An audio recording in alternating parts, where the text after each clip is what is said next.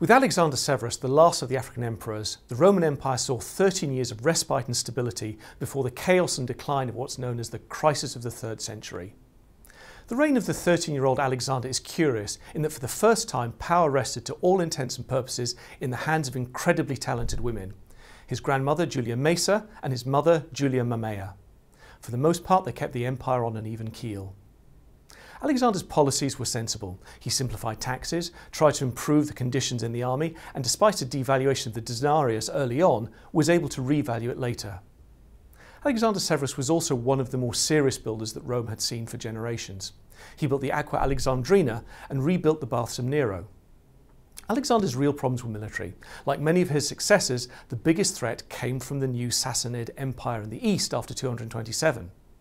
Although Alexander celebrated a triumph in Rome in 233, it's hard to work out the precise steps of the campaign.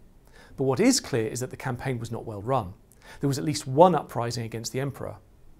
The next year, Alexander Severus and his mother moved to Mainz to cope with the Germanic tribes who'd been disruptive while the emperor was in the east. This is where Alexander made his fatal error. Rather than fight the Germanic threat head-on, he bought them off. In 235, the Rhine army revolted. In March, the Second Parthica and the Second Primogenia killed both the emperor and his mother.